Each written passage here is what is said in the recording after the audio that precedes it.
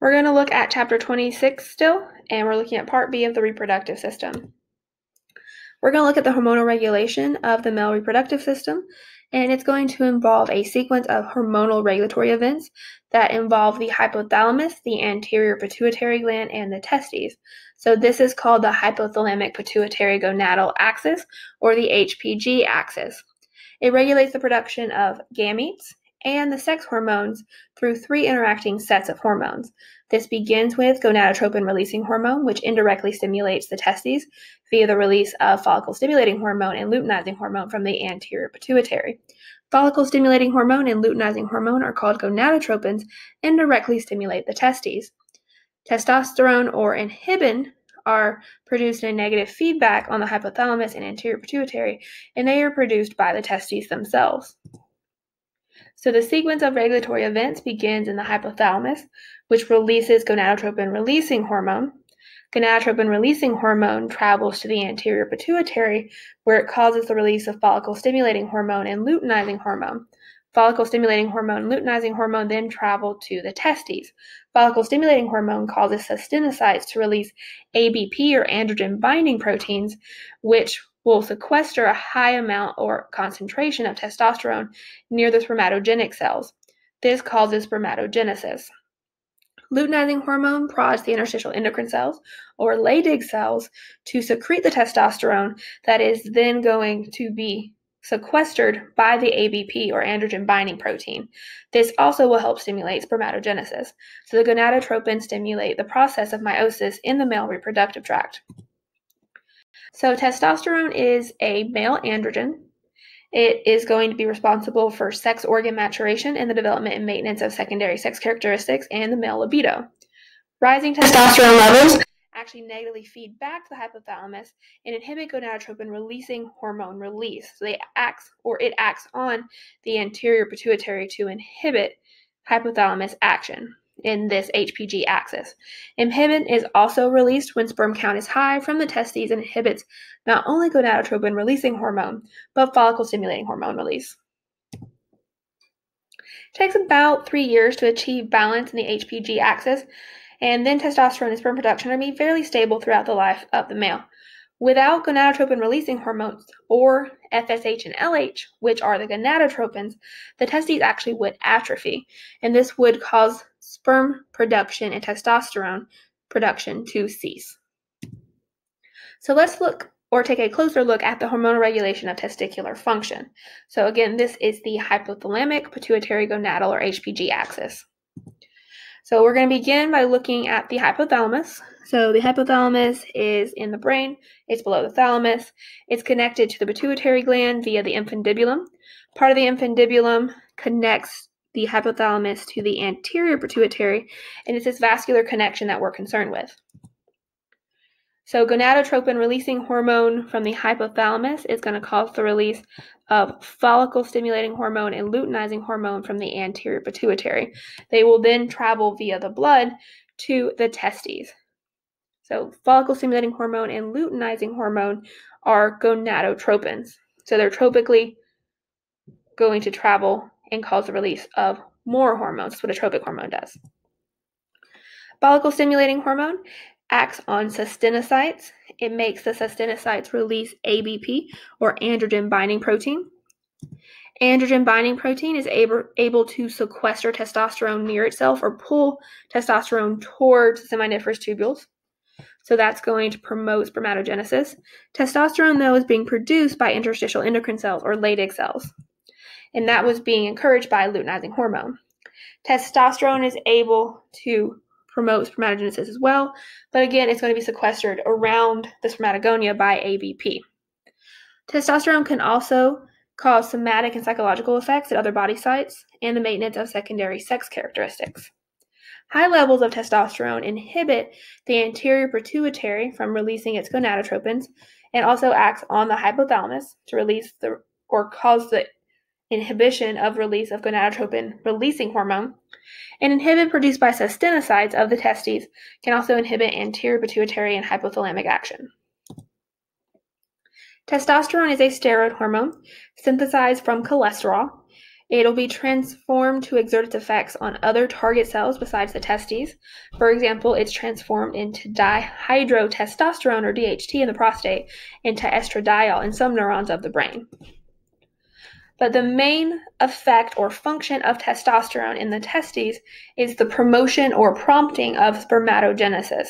It does target all accessory organs of the male reproductive tract, and it has multiple anabolic effects throughout the body, mainly on bone and muscle mass. It promotes actually an increase in those two tissues.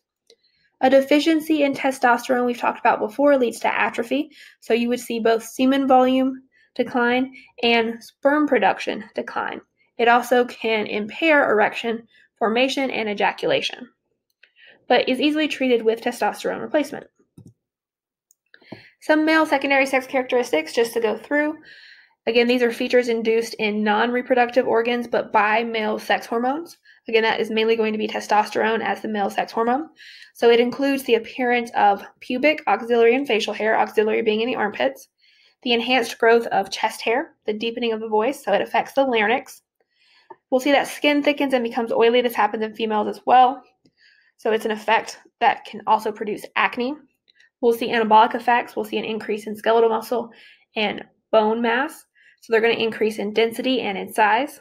So it also boosts basal metabolic rate, so it can affect other cells. And it's going to be the basis of the sex drive or libido in males. We also know that testosterone masculinizes the embryonic brain, and this continues to exert masculinization effects well into adulthood. The adrenal glands can produce androgens in small amounts, but we've noted that this is insufficient to maintain normal testosterone-mediated functions. So it really is the testosterone amount produced by the testes that is able to masculinize not only the male body, but the male brain. We can see that a surge of testosterone occurs after fertilization before birth, a small surge after birth, and then right at puberty, we'll see another surge, and we'll get adult levels produced for a number of years before it declines after about age 70 to 80. And now we're finally going to look at the female reproductive anatomy. So the female gonads are the ovaries. The ovaries produce gametes. The gametes for the female reproductive tract is ova, or a singular ovum. And we both have endocrine and exocrine functions for the female reproductive anatomy. So not only are we producing gametes, we're also going to be secreting female sex hormones from the ovaries. These include estrogen, also known as estradiol, estrone, or estriol, and progesterone. The accessory ducts of the female reproductive system include the uterine tubes, uterus, and the vagina. The internal genitalia for the female reproductive tract, so inside the pelvic cavity, is the ovaries, uterine tubes, uterus, and vagina, and we'll also look at the external genitalia, or the external sex organs. So here is a side or sagittal view of the internal organs of the female reproductive tract. We can see part of the ovary kind of hidden. We can see the finger-like projections of the uterine tube called the fimbriae. We can see the infundibulum of the uterine tube, and then the rest. You may know the uterine tube as the fallopian tube. We can see superiorly the uterus. Inferiorly at the uterus, we have the cervix. And the most inferior structure here internally is the vagina. So the ovaries are going to be held in place by several ligaments, including the ovarian ligament, suspensory ligament, and mesovarium. These ligaments themselves are a part of a suspensory ligament, kind of broad ligament, and altogether broad ligament contains support for uterine tubes, uterus, and the vagina. So here we can see the broad ligament, which contains, for example, parts of the suspensory ligament, the mesovarium, mesometrium, and its supporting structures of the internal reproductive organs for a female. We have a better view of the entire female reproductive system. So here we have two ovaries. One's been cross-sectioned. The uterine tubes, also known as fallopian tubes, don't actually touch the ovaries, but they do have on the end near the ovaries these finger-like projections called fimbriae. And then the fimbriae proceed to the ampulla of the uterine tube, and the ampulla will then narrow further, and where the fallopian tube touches the uterus, it narrows, and this is actually the isthmus of the uterine tube. Then we have the uterus. the part of the uterus above where the fallopian tubes reach laterally, this domed region, that's going to be the fundus of the uterus. Then you have the body of the uterus, and then we have the isthmus, or the narrow region, and then kind of the more inferior portion is the cervix. There is an internal opening of the cervix and an external opening of the cervix. The external os is near the vagina. The internal os is near the isthmus of the uterus. The most inferior structure is vagina.